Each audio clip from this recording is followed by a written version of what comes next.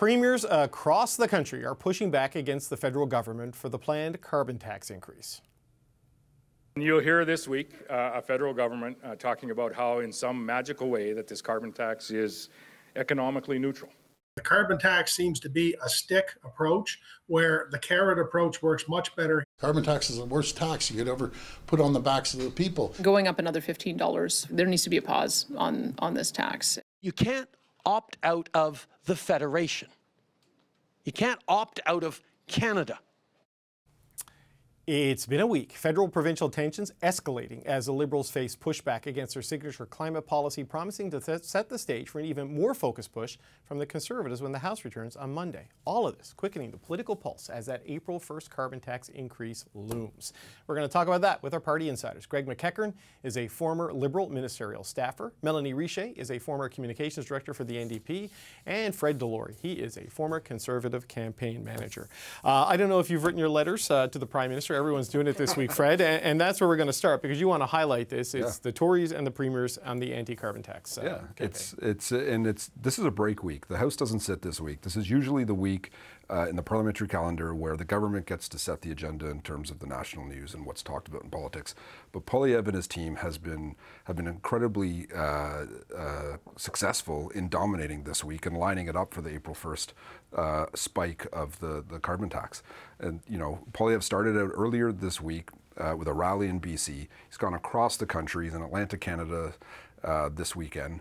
And he has just dominated this issue, and we're seeing now where he goes, there seems to be an effect where even Liberal leaders, you showed a lot of Conservative premiers coming out. The Newfoundland and Labrador Liberal Premier, the lone Liberal Premier in the country, came out to call on a spike, to spike the hike. And then we had the Nova Scotia Liberal leader, and now today the New Brunswick Liberal leader has now called on it. Yeah. He's been incredibly successful at driving this message. He's out there full force campaigning it. And I know carbon tax is it's one of those issues when the environment's a top issue, it's a losing issue for us. But when inflation is the top issue, it's a winning issue for us. Right. And that's worked very well. But what I find most interesting in this, the Liberals, the NDP, and the Bloc Québécois are all pro-carbon tax. They're not out there communicating on why we need this. They're missing an action on this issue. Yeah, I've said to Raj Pillai's Liberal, right? Is he? Yes. Yes. So the territorial premier, right? So I made this mistake. I know. Provincial premier, right? Like no, you're not wrong because I have said this on the air, and I was corrected on it, and so I'm here to inform as best I can. But you know, Greg, Fred's got a really good point.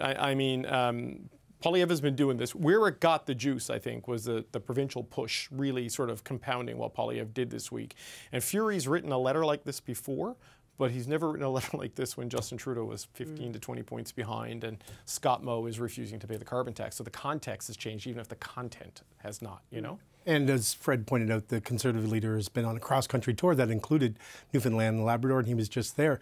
And he's been on the road a lot. His voice sounded pretty scratchy today, so it might be time to get back to Ottawa. I don't think the Premier of Newfoundland and Labrador's letter was particularly helpful for Liberal fortunes right now. I spoke to a former, longtime Newfoundland politician who said the perception in Newfoundland and Labrador is that the Justin Trudeau government has been very good to the province. I think of Muskrat Falls and how they stepped in. I think it was over $5 billion. Great mitigation on that. So, you know, with friends like those, I'm not sure. I know Premier Fury a little bit through family. I'm not sure his intention was to send a rocket, but that's what's happened here. His statement I find very odd because it's worded something like, it sounds as if I've been saying this for a long time, if it happens right now. There's a phrasing around that sounds a little bit odd. I don't think that was helpful. On the reverse side, back to what Fred said.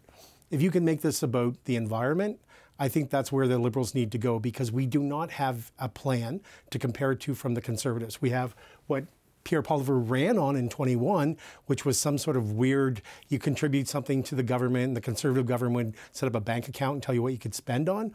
all Conservative MPs that ran in 2021 ran on that, but we don't have anything now to compare it on. Yeah. And I think about, not to mix a message here, but we often hear what other countries think of us when it comes to our NATO spending. At some point about meeting our targets, we're going to hear from other countries as well. And we seem to only be able to tell one story at a time right now in Canada, and then not completely. At that point, the focus may change a little bit and say, what is Canada going to do to meet our climate targets? Because right now, we don't know what a Conservative government would do. No, we don't. And Mel, I don't know if we're going to find out because, it's 5 questions, no follow-ups, and then the answer is on whatever the leader wants to say. And, that's the tactic they have chosen. And as Fred points out, it's working for them politically. But like he wrote a letter to David Eby, the Premier of British Columbia, saying, you shouldn't raise your tax either, which is interesting given jurisdictional issues. And Eby said, referred to it as a baloney factory in terms of how Poilievre comes up with his policies. But nobody knows what the Conservative plan is on carbon. But as Fred says, it doesn't matter because they're making it about cost. Right. What I find interesting about this is the ability for the Conservatives to be disciplined on their message and outside of Eby, really not having anybody on the other side fighting back, making it super clear what it is that's at stake, making it super clear what this tax does and doesn't do. And I think in the absence of that, and I would even go further and say, opening the door with the carve-out, with, supporting the Conservative motion, other opposition parties supporting the Conservative motion to remove the carbon tax on some things, that just kind of makes Pierre Poilievre's point, instead of having somebody out there saying, no, and here's how you're wrong. So I think the disciplined approach from the Conservative has turned this into something, and now we're hearing different provinces. Of course, some of these provinces have already said this, and I've been saying this for a while. They've been fighting it since day one. Totally, right? But the ability, it feels like, when you're hearing this conversation, the ability to say, hold on a sec, this isn't what you're talking about, seems to get further and further and further away. And it was nice to see Premier Eby today standing up and saying, taking him to task for it, because really, we haven't seen the Prime Minister do that. We haven't seen other opposition leaders do that. Well, the Prime Minister kind of did it in Calgary the other day, right? He gave a lot of answers on this and attacked Conservative politicians, but he used the word short-sighted, and people applied that to the premiers, and that caused pushback from the premiers. But, Fred, as they try to come up with their counter messages to this, the tactics just move on. So next week, we're going to go back into the House, and we're going to see votes on April 1st carbon tax pushed by the opposition. Yep. We're probably going to see Ken McDonald vote against his government again, and who knows who else might happen. So this is the wedge they just keep hammering in there, right? And that was the thing when the Prime Minister made his response today, or this week, it was a response. It wasn't him driving the message on why this is important to the economy or to the country. Right. And that's where they're missing an action on this, where Poilievre is dominated. And next week, it's 2 votes they're bringing. They have 2 opposition days, and they're bringing it on both issues. So they're going to dominate next week on this issue as well. Yeah, and Greg, like this issue next week on a vote, and also the Palestine issue that the NDP are bringing on a vote, it's stuff that hits at the fault lines of liberal politics right now. Yeah, I mean, the reality that I get kind of a kick out of here is that, the pressure on the Prime Minister to do something to prevent this on April 1st, in one breath, especially Conservative commentators saying, there's nothing else this government can do. But yes, we want the Prime Minister to do this so we can, run around with the win. And the Prime Minister was very strong and said, he's not for turning on this. And I think that actually resonated really well with, I would say the base of the Liberal Party, but also progressives who wanted to see this program. I mean, at some point, perhaps we were distracted by a worldwide pandemic, but we lost the plot on this of why we were doing this. And that was the government's job to continue to tell us why this was, and there we had a couple of elections on where people could have sent a message to the government. And now it's been seized on very cleverly by premiers, by the Conservative leader. But tell us what you're going to do, because we're going to have another season of wildfires and of hurricanes. Yeah, Trump, COVID, Ukraine, and now affordability have all sort of derailed the larger agenda plan. Anyway, we'll see how they play it when the House comes back. Mel, you wanted to highlight a former mayor making a jump into provincial politics. Yeah, we saw Mayor Nenshi put his hat in the ring for the next leader for the Alberta NDP. Like the guy, don't like the guy.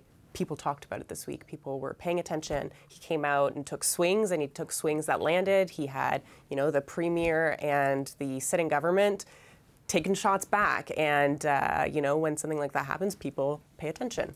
I think in the context of federal politics, and I think back of, the inability or the hard time that, Liberals, other opposition parties have had to define Pierre Poilievre and to take shots and have stuff that lands, or the ability to come out and just do the thing, in comparison to, former Mayor Nedchi put his name forward, and right away, people are talking about the swings that he took and they're landing, especially in this race, where you haven't really seen that from the other contenders, or they're maybe taking a lighter approach about how they go after the current sitting government. I thought that was interesting, and obviously I don't have a horse in the race. I'm not going to be voting for the next leader of the Alberta NDP, but that to me was interesting, and people pay attention to that sort of stuff. Yeah, but so Fred, it kind of speaks to this point, right? That he came out of the gate and said Danielle Smith's government is not only incompetent, they're immoral, like very clear, hard, pointed clips. And then when they started talking to Rick Bell, who's on the show, he works for the Post Media and the Calgary paper, saying that he's a target-rich opportunity, he just unloaded on Smith again. So already the narrative, at least from out this far away, is that it's Smith versus Nenshi because he's attacking her and forcing responses. So look, I may not agree with Nenshi's politics, but I love that a guy like him, a person like him, is running for high office in this country. I think it's great to see these people step up who have great, we see all these great politicians who disappear. They go into the private sector. He was mayor for 3 terms, I think, undefeated. To see him disappear from the political discourse would be unfortunate. So I think it's great to see people like him stepping up and going again and taking big swings. I think that's good. I think it's. I would love to see this across the board on all sides of the political spectrum. I think it's good for our politics that we have leaders like that doing this. What I also find. He's really solid. He was not a New Democrat before this. No. So I think it's great, though, that that we have a solid two-party system developing in Alberta. I think it keeps the Conservatives honest, and I think that's going to be good there as well. But also, it's interesting. All 4 Western provinces now have strong New Democratic parties. 2 of them are in government, and 2 of them are close to being, or at least competitive. Obviously, I hope my friend Danielle Smith crushes him in the next election. But I think it's all of those nice things being said. I hope you fail. Yes, I think it's great that we have people like this stepping up and getting into the game. Yeah, where he is disappearing from is our Wednesday Power Rankings panel, because Nenshi was a part of that. But the 2-party system that has evolved in it, that may be Rachel Notley's legacy as NDP leader, right? What they were able to accomplish there. Your thoughts on Nenshi, and then we'll get to your pick. Yeah, I echo what Fred said about having strong democracy, to having a 2-party system. But in the United States, part of the problem that the Democrats got into was that Obama ignored the states. They really starved them for cash. In Canada, when for some reason I'm looking at the tea leaves about the Liberal Party and the future, there's no provincial party west of a viable Liberal provincial party west of Ontario. Yeah. So Liberals look to someone like Nenshi and say, okay, yeah, absolutely, for the reasons that Fred just said, good for democracy, but also we need to maintain that we've got some progressive voices out there. Would Justin Trudeau be in the challenges that he's in right now if there was less of a conservative movement throughout through the West? So yeah. I think that's something to watch as well. Yeah, look at the First Minister's meetings in 2016 versus now. It's a very different set of priorities. Okay, Greg, your underplay of the week. What do you got for us? Yeah, the Fifth Estate long-running CBC investigative journalism show had a documentary last week about the murder of a Canadian citizen. Hardik Singh Nijjar. And Indian agents. And one of the first panels we did, there was a bit of reaction. Mel smartly called it last fall. And all of a sudden, it seemed like everyone, in the rush because you were angry at Justin Trudeau, you were siding with India. So I encourage people who may have jumped into that rush to watch this. But there's a really interesting thing at the end where it repeats allegations that the Conservative leadership had the involvement of Indian agents in terms of buying memberships to help tip the balance for one of the candidates. And I find it remarkable that documentary's been out for about a week. And after all the heat and fury around this subject last fall, no one's talking about that this week. Mel, it is an interesting one, the role of India in domestic politics. Also interesting that this documentary has been banned on YouTube in India at the government's request, citing national security or some other reason.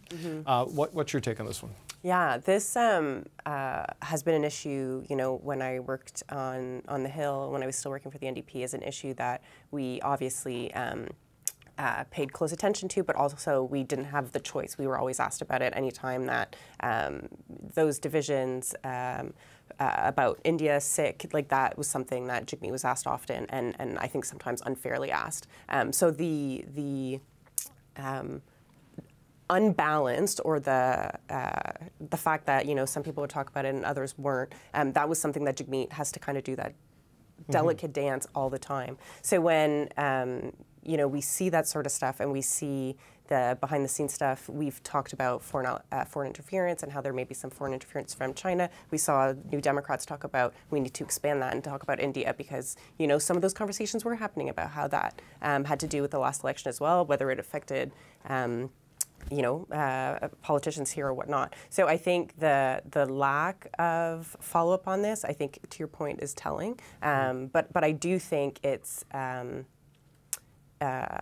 scary. A Canadian was killed on Canadian soil. This is something we should all be taking super seriously. All politicians, everybody across the board, should be taken seriously. And I hope we don't see this continue to, you know, not take up space. Okay, I've only got about 40 seconds left. Fred, your thoughts?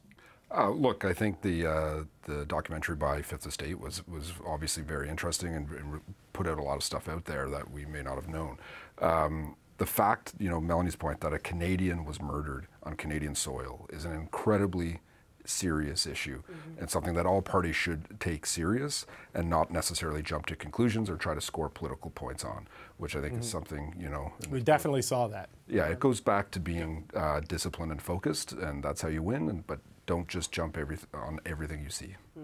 Yeah, no, that is a very good point, and it's not that I don't want to talk about it. We're out of time now. The show is going to end. I want to thank you all, Greg McKecker, Melanie Richer, Fred Delory. Thanks for being here every Friday. Appreciate it.